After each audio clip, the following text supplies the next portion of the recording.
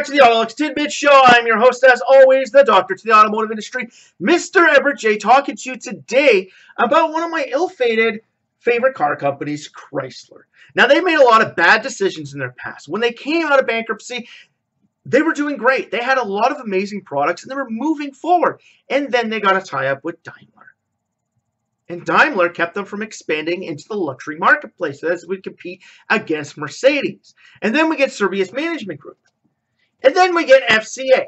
Fiat Chrysler Association was a bad news situation for Chrysler. Why? Because FCA focused on an individual model basis. They didn't focus on the grand scheme of things. They didn't say, we have the rear-wheel drive platform of the Charger and Challenger.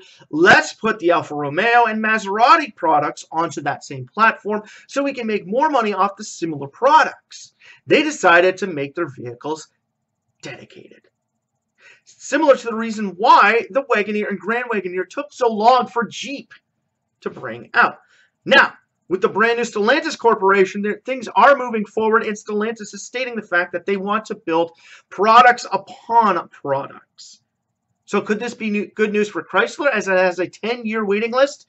Well, 9 years now of life expectancy left.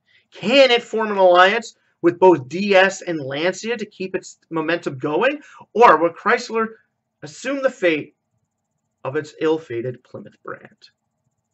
Only time will tell.